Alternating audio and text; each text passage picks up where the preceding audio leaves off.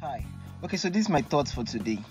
Now, if you have made up your mind to excel, if you've made up your mind to make progress in life, I want to assure you that you are going to face distraction.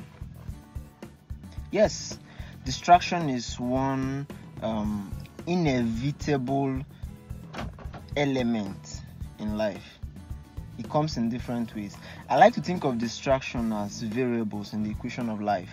Okay, so they would definitely come. They are not constants. Okay, they do not outrightly cause any permanent effect. All right, but then of course they can if you allow them to. But then they are variables. They are not constants. They can come and go. All right, depending on what you make of it. So distractions would always come. Can come in two ways. You are heading here and then something pulls your attention to something else. That's one. Another way is the fact that maybe you're looking up to someone, looking up to something to get some form of success or some form of support or some form of encouragement in life and generally, and then those persons or whatsoever you're looking up to begins to go out of line. It can be a distraction to you.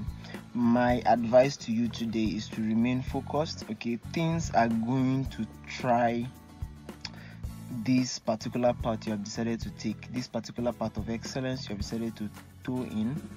Lots of challenges are going to come. Stay focused. Don't be moved left or right. Stay focused.